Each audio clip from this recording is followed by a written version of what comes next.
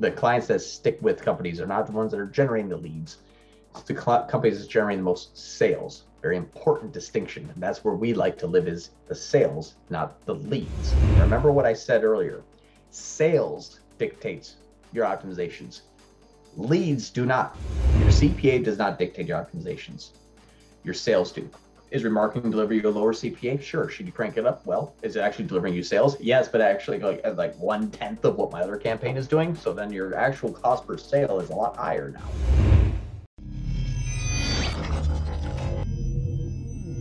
Hey, I'm back. All right. Cool. All right. So now we're going to be talking about, after you have a quality lead inside of HubSpot, what do you do with it inside of Google? Well, there's two things. Either one, use it to your own knowledge and simply just make optimizations as you see fit, but it has largely to do with the size of the campaign or size of the account that you should be managing. So I'm going to choose a big account now. Let's see here. So I'm going to hop over to GADS 3.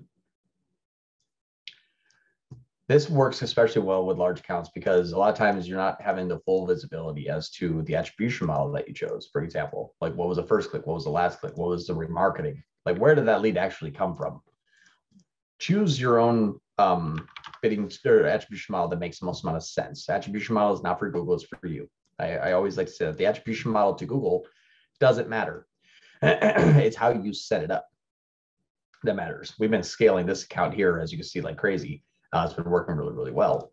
And in this last 30 days, I have 12 different campaigns and 150K in spend.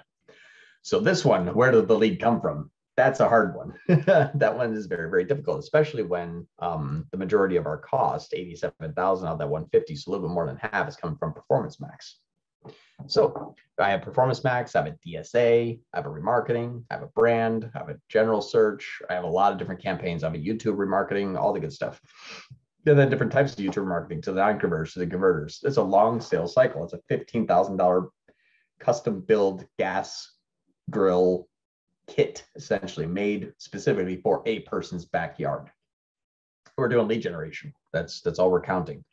One thing that's important is when you're counting your conversion actions for lead generation, make sure you're counting what you want to be counting.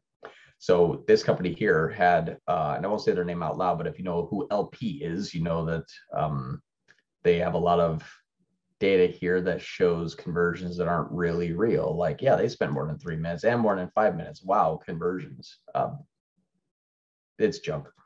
So we're only counting the conversions that make sense. Who designed their own product and then submitted that product requesting for a quote. Like, hey, I'd like to have this built. How much would this cost?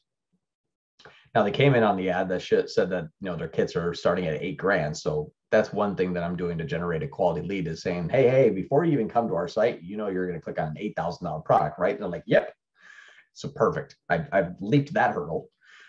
So the ways that you're generating these leads, even if it is like an e-commerce type of lead, it's a large commitment. So make sure that you're starting off on the best possible way you can. And this is a side point that I'm making, but it's an important side point, where the leads that you're generating will not be bait and switched. It will not happen. Your competitors are doing a much better job at explaining prices up front most of the time, or there's someone out there that they're going to start down that journey first. And if they start down that journey with them first, you've lost. Doesn't matter if they come back 2 months later. That's not you can't scale that strategy of, I didn't trick them. So make sure that you're at least doing lead generation the most honest way you possibly can. That is going to get you the highest close rate. And the highest close rate means clients stick with it. The clients that stick with companies are not the ones that are generating the leads. It's the companies that's generating the most sales. Very important distinction. And that's where we like to live, is the sales, not the leads. The reason why I bring this up is I have to go back 1 week. So I have to take off this last week here. So I'm just going to do the 3rd through the 25th. Cool. So you'll see here from the 3rd to the 25th, we have 425 leads. I'm using data-driven, so there's a little bit more leads than this. But then you're going to see another type of conversion action called quality lead. Now, this is an imported lead. This is coming from their sales tool. This is actually coming from Salesforce. they're exporting all the leads with GCLID and we're uploading them. And it's a manual process. So it does kind of stink, but this is absolutely worth it if you want to do it on a weekly basis, which means you only have to do this 4 times a month. For $150,000, yeah, we'll upload things 4 times a month. That's completely fine because we need to know this. But what is this? So this is a person that says, I like what you have proposed. Let's move forward. Let's get started. Here's, a down payment. And now let's go through the build out process. This is a lead that's going to close. It's going to take longer than 90 days to actually make the sale. Google will only go out 90 days. I can't import the sales. It's not physically possible. Google will only stop counting GCLID after 90 days. So on the 95th day, if like, yes, we got it and we made 15 grand, I try to import that, it says up, that lead's too old. And it's just not going to count it. So I can't see visibility. So we have to pick I'm going to stop sharing here so it's not a blur nightmare.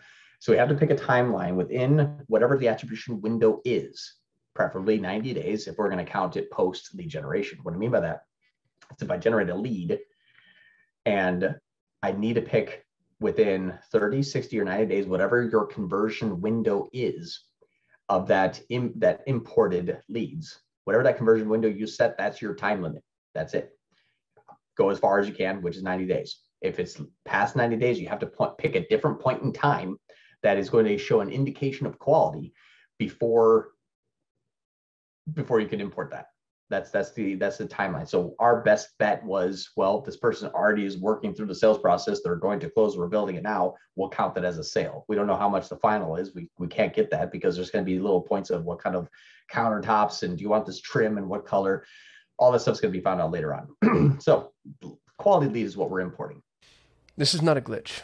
I'm interrupting the video you're watching because I need to remind you that I'm always looking for people to join our team. So if you're passionate about Google Ads and you want to work with the best Google Ads agency on the planet, please go to solate.com/apply. Speaking of working with the best Google Ads agency on the planet, if you're having trouble with Google Ads and you want professional help, that's what we do. You can go to solate.com, that's SOL8.com, to apply for your free, no obligation action plan. And if I've given you any level of value at all, maybe think about giving me a thumbs up and subscribing to our channel. That's how we juice the YouTube algorithm so they actually know that I know what I'm talking about. If you have questions, comments, concerns, or confessions, hit me below in the comments. And now, back to your regularly scheduled program. And the way that we do this is in tools and settings in the conversions area. On the left-hand side, you're going to see an area called uploads. And uploads are what we're actually taking the leads that are being generated in an Excel spreadsheet and capturing GCLID, what the conversion action that we made new, the new one called quality lead. It's not a conversion action that's being counted through tag or through analytics. It's literally just an import through clicks conversion action. And then we're just sticking a time on there that this was essentially happened. It just has to be after the click. It doesn't matter what time it actually happens. It just has to be after the click. That's all that Google is gonna need for verification. So this is simple. These are 3 fields. We can make this field up. This is what we made. The client just needs to have GCLID. That's all they need. They just need to have the GCLID. That's it. And with that GCLID, when we upload them, we'll populate through their attribution model where that lead came from. And it'll go right back and say, hey, that quality lead came from this campaign. It's perfect. It's amazing. There's actually, instead of the conversion action settings here, instead of Google, you can actually go and look at the templates. And if you look at the template from, like, let's just say conversion from clicks, which is what we're using, they'll give you a Google Sheet. And now you got to clone this, but it's just like, hey, as long as you have a click ID and then what you named it and when it happened, you can leave these blank or just take them out. But you really just need this. So they just need to pull in GCLIDs here and send it to you. That's all this takes. It's not difficult. It's time consuming and it kind of stinks because you have to do it manually, but there is ways to do this automatically. It's a little bit more advanced. You have to have either an SFTP connection or an HTTPS connection, and you have to pull from a source. That's much more difficult than a client just sending you 10 GCLIDs a week. But I can see here, what's nice about this is I know that I'm trending up. We have 58, 48, 67, and then went from 89. Then we had one little bit of a dip. This is the 4th of July weekend. That makes sense. 70, 75. The latest one was 76. These two are higher because this is actually longer than a 1 week period. But the last 1 week period between the 22nd and the 30th showed 76. I already know my account collectively is delivering my client more quality leads. Great indication of success. Happy client. Now, what do we do with it? Well, we look at different things. So far from the 3rd to the 25th, out of 425 leads that were generated, 82 essentially sales. Now, what does this tell me? Well, at an average of $15,000 per sale, let's pull out our handy dandy calculator here. Whoop, yeah, that worked. 82 times 15,000, 1.2 million. Cool. What did I spend to get that? 69,000. Very, very happy. See why we're scaling? That's one of the reasons why we've now 10x this campaign. And just to give you all an understanding, the previous year, when they're running with Google Ads with the other agency, collectively, we have they went from 151 leads to 900, the same date range compared to last year. Well, no, I'm sorry. This is total account here. I should be looking at the other one. 338 to 903.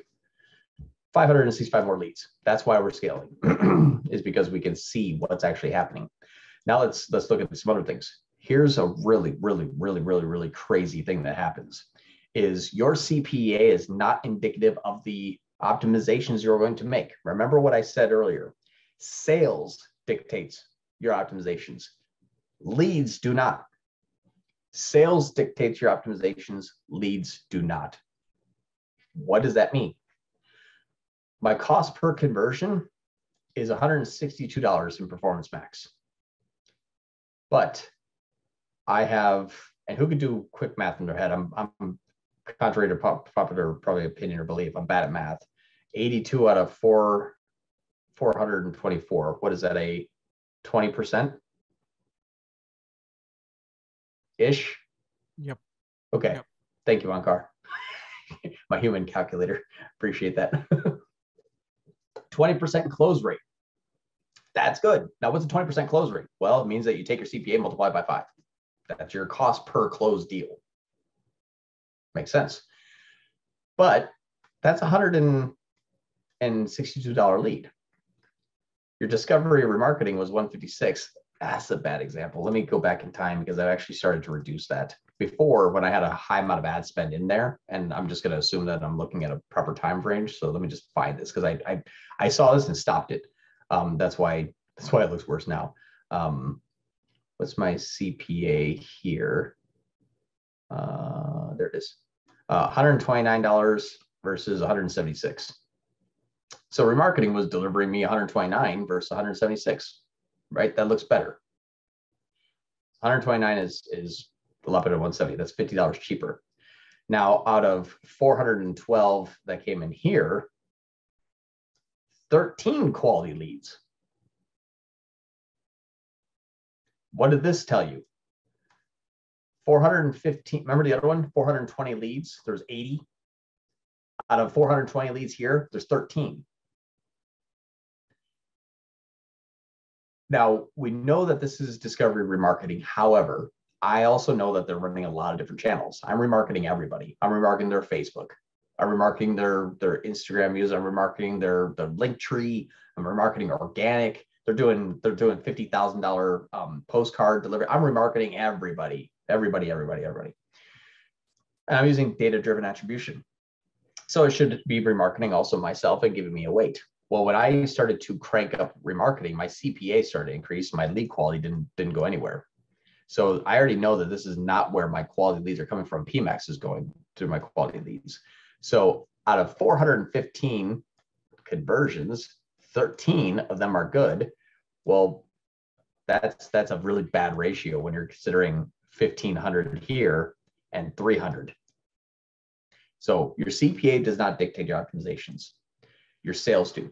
Is remarketing delivering you a lower CPA? Sure. Should you crank it up? Well, is it actually delivering you sales? Yes, but actually like 1/10 of what my other campaign is doing. So then your actual cost per sale is a lot higher now than Performance Max. I'm taking the higher CPA to make more sales.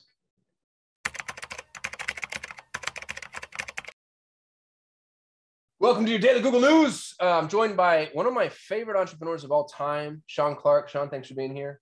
Thanks for having me. It's great to be back. If you don't know Sean built the most disruptive SaaS product in the history of all things marketing.